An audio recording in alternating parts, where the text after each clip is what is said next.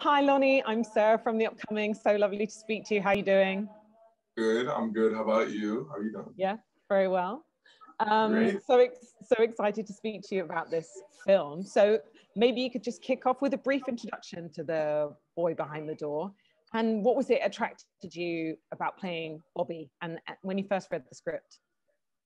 I remember when I first had gotten the full script. I'll tell you about the reaction I had at the end of it a little bit later. But when I had first read the beginning, I thought that, oh, this is sweet, until I realized that they both got kidnapped. It came out of nowhere. It came so sudden. I mean, as you watch in the movie, you would never expect it to happen that quick, but that's how quick it happens in real life. But I wanted to do this movie very badly because I have never done a horror movie before. So I was very intrigued when I first got the script. But my reaction to the end of the script was a little bit different. I remember when I was reading it, I was very, very shocked because, I mean, I don't know about you, but I would never expect a kidnapper to be a woman, and an old woman at that too. So I was very, very shocked, and I hope it spreads more awareness. And, what do you think is distinctive about filming a horror film? Because, especially the first part of the film, everything's very understated. It almost takes place in silence. It's almost in darkness, a real feeling of suspense. But what's it like from your side as an actor having to shoot that, Was there a lot of tension on set? Did you, have to kind of build it up as you were filming it as well? A lot of people ask that, and they get surprised when I answer it with no. It was actually very, very fun. Me and Ezra had so many moments where we were supposed to be very serious and intense, and it's hard. We're supposed to be hectic right now. We're yelling and screaming and crying, but me and him would like make a joke, and the little 5-minute break that we had, and we would die laughing. I mean, I love Ezra. We had so much fun. It wasn't as serious as you think it was. I mean, it was serious at some moments, but it was very, very funny behind the set. The stunt guy, he had gotten us like these toy alien guns who they had lasers and they went really, really far. So me and him, we had a blast. We had a blast filming this movie. I mean, it was fun. And were there any moments that were particularly hard to shoot or that were actually particularly fun? What were sort of like the highs and lows, if you like? A little bit, yeah, yeah, actually. One of those beginning scenes where I'm yelling in the trunk. Not only was it hard for me because I had to scream, cry, and I had to have tape over my mouth. I had to get it off and I had to breathe. I had to drink a lot of water. It was hard for my mom because imagine being, I mean, are you a mom? Yeah. Yes, you're a I am mother, now. right? Recently, 10 months. Oh, congratulations. Thank you. Just imagine this.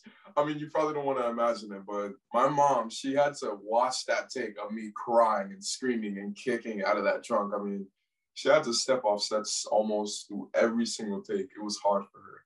So my dad had to take me or try to take me a few times because it was very hard for her to be there. You had some fun in between the more intense scenes as well. Mm-hmm. 100%. And what was it like working with the directors, David and Justin, as a pair? What were they like as directors? Were they giving a lot of instruction? Were they letting you kind of improvise a bit here and there? On a lot of takes, it would let me improvise a little bit here and there. I mean, because I don't really have that many lines in this movie. I mean, it's really just me. To be honest, I had to kind of just wing it. I had to think about what Bobby would be doing in the situation, what an actual person be doing in the situation, and just put that on my face. I mean, but yeah, they gave some directions every now and then. I feel like it's a little bit, I wouldn't say better, but it might just be a tad bit easier when there's two directors because when one of them doesn't know what to give you, like if one of them just gives you a very simple direction, but he doesn't really know what to tell you, the other one can jump in and he can tell you what to say exactly just like that. So I feel like it's a little bit easy. I don't want to exaggerate it too much, but it's a little bit more easier.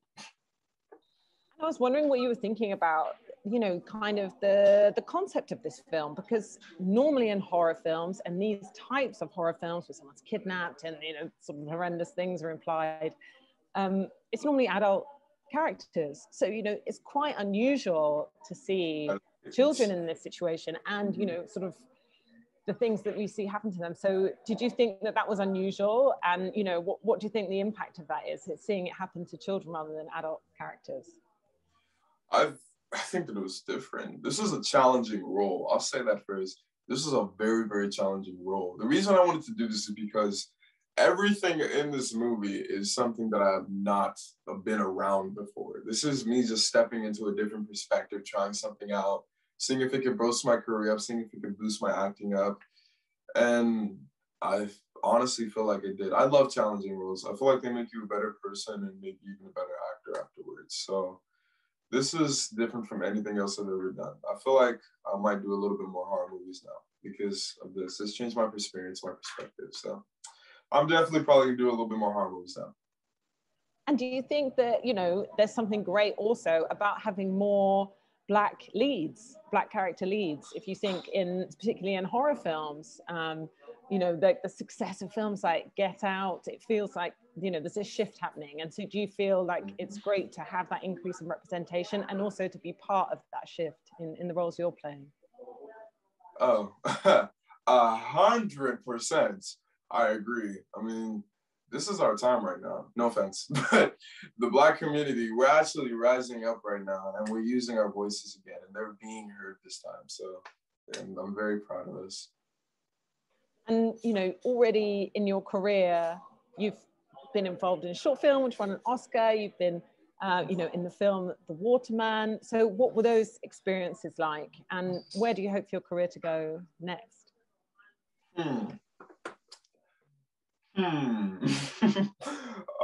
That experience was different too. The Waterman was, it wasn't really different per se, but it was definitely a challenging role too.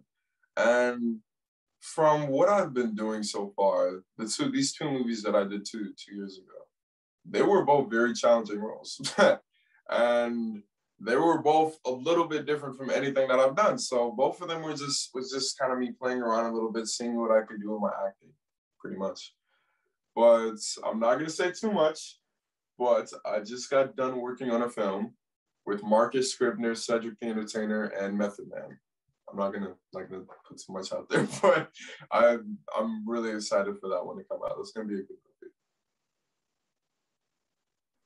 Who do you look up to most in terms of actors? You know, do you have like your role models, you know, that you've watched and you think, oh, I want to kind of tread a similar path to them?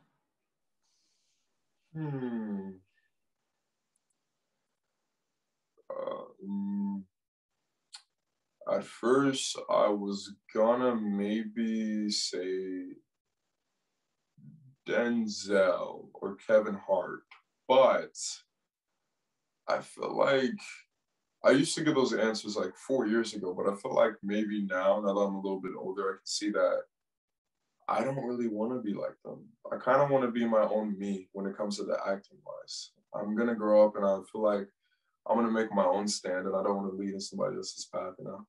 But I don't really look up to anybody when it comes to the acting genre. But in real life, just in general, it might be my dad. I look up to him when it comes to really anything. He can help me with anything. I mean, even acting sometimes.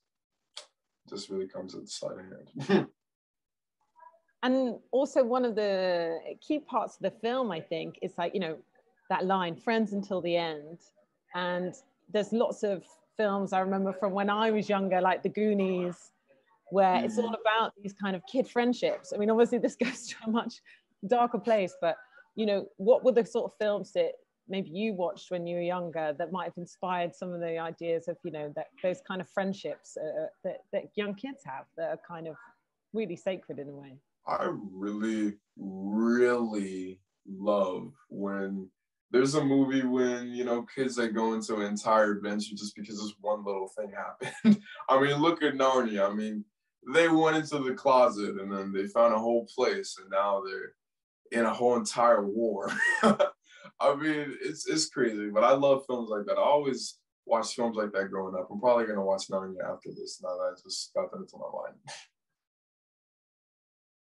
And if you were ever in this position, would you do as Bobby does, and would you go back for your friend? Or if you were in the same situation, maybe you wouldn't be as brave. I don't know. What do you think? It depends on which friend, but I'm probably, yeah, I might go back, but it really depends on which friend. Like if it's my day ones, 100%. But if it's somebody that I just met a year ago, I mean, like, come on, you can't put that on me. So, yeah, I feel like I would go back for anybody though. All jokes, I feel like I would go back for anybody. I mean, I'm bored. I haven't done anything in a while. Okay, like I just shot this new movie. I haven't done anything in a while, so yeah, I'll go back. I'm bored. I'll go back. And how does it feel to be putting a film out right now, considering the year that we've had with the pandemic? It kind of cinema had to almost grind to a halt. So what does it mean to you to be able to put a film out right now? I am absolutely grateful. It's a blessing, basically. When the Waterman, and when I shot Waterman and Boy Behind the Door after, when we were in post and they were going to come out, when Corona came, I was very, very nervous that these movies wouldn't even come out, because they were really good movies. I feel like they could step up my career and put something different out there that I haven't done before. But I was very nervous. It might have put a little delay on movies coming out because nobody could go to the movie theaters. Everybody just stayed right inside doing nothing, which was very great at first, but it sucked in the last 9 months. But yeah, I was very nervous for everything. I mean, I thought that I had to stop shooting This Is Us too. I mean, it almost stopped everything. It sucked, but we got through it and we're here today. And what do you hope that people will take away from this film? I mean, I guess there's something about horror which can be kind of an escape for people, but they can also be difficult to watch. And as you were saying, kind of the reveal as well, completely unexpected. So what do you think that people will take away from the film ultimately? So be aware a lot more and to never trust anybody, because I was very, very shocked. I'm not trying to be way more excessive than I am right now. I want to, but I can't. But I'm telling you, I was very, very shocked when I saw that it was a woman, because me, myself, I would never think that a kidnapper is a woman. And she was an old woman at that too, maybe mid-50s, mid-40s. You would never think that. I mean, I would never think that. So I was very surprised, but I hope people spread more awareness about child trafficking and kidnapping. 100%. All right, well, it's been so lovely to chat to you. Thanks so much. And thank you so much. best of luck with your next projects as well. So lovely to speak to you. Thanks a lot, Lonnie. Thank you for having me. Thank you. Have a good day.